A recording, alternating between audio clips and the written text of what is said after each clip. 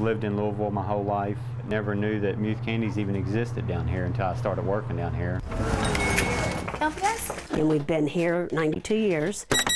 928. Our customers are almost like an extended family. Okay, did you need anything else? Our kids really grew up here from the time they were infants. Thank you, have a nice day. This candy store is a part of our identity, like it's part of who we are. So I feel like I don't know what I would do if this wasn't ever here. You can tell it's been in their family for years and years. You know, you can tell they've grown up with it. We're going to be making a peanut brittle today. There's just a handful that really can say they still make almost everything that they sell. And it's a lot of pride.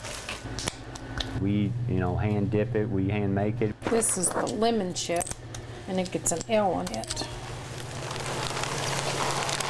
And then that's when we add in the raw peanuts. We'll mix it all up while it's in the kettle. We pour it straight on here, and we'll have to take and cut it in pieces. And we'll be stretching it, trying to get it as thin as possible. We think freshness is a big part of it. It's just about done. We want to be proud when it goes out that front door. Yeah, it sets it apart as opposed to like going somewhere where you can just buy generic bags of candy or stuff that's already pre-done.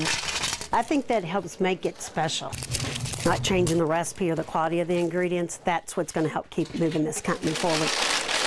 There's not many companies left that actually do everything this way from start to finish. Do you need to back this one? It's a lost art. You're involved in something that isn't average. It's not commonplace out there. You have a good day. So it's being part of something that your families took pride in for 92 years. Thank you, have a nice day.